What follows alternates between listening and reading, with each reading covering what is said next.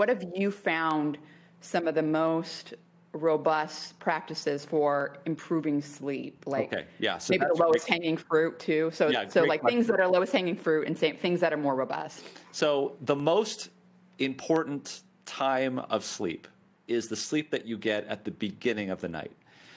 There's really two types of sleep that are the best at making you feel healthy, and they are slow wave sleep, which is right at the beginning of the night. In fact, this is the type of sleep that is associated with growth hormone secretion, especially in children. This is if there was ever the fountain of youth, this would be it. Growth hormone makes you feel younger, makes you look younger. I mean, it's. In fact, we were giving growth hormone injections many years ago until we realized that it can cause problems because of where they were getting it from. But that's another story. But growth hormone and slow wave sleep at the beginning of the night is very, very important. Yeah, REM sleep is toward the end of the night. That's when you dream, and that's also a good part of sleep as well. But nothing beats slow wave sleep with these large delta waves. If you were to look at this on a polysomnography, so the most important time to sleep is really that time before midnight. And there's a lot of research in the last 4 or 5 years that has been going into this holy grail of slow wave sleep and what happens at the beginning of night. So with that being said, think about what's going on in the United States right now, okay? And over the last 50 years. We've essentially turned night into day, right? If you've ever seen those satellite pictures of what the United States looks like at night, it's lit up on both coasts.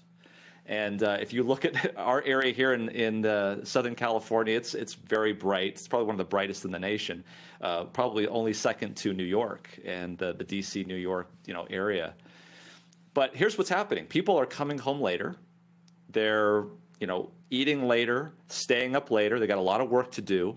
And they're putting their faces in front of screens, which is emitting light. Now, what does that light do at that hour?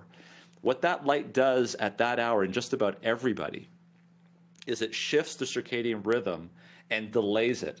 So whereas you would feel sleepy normally at, let's say, 9 or 10 o'clock at night, you're now going to start to feel sleepy at 11 or 12 o'clock at night.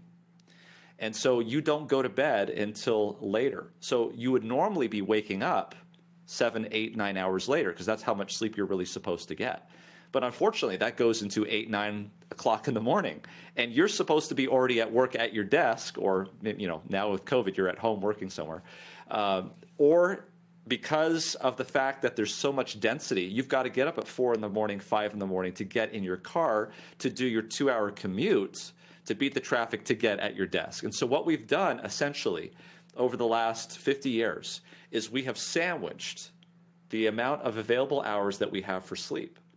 And what's been cut off is that first part of the night before 12 o'clock, where the best, most restful part of the night is going to happen. It's been said many times, and from people hundreds of years ago. I don't know how they knew this, but over 100 years ago, they said that 2 hours of sleep before midnight is worth more than 4 hours of sleep after midnight. And the science is actually showing that to be true. It's amazing.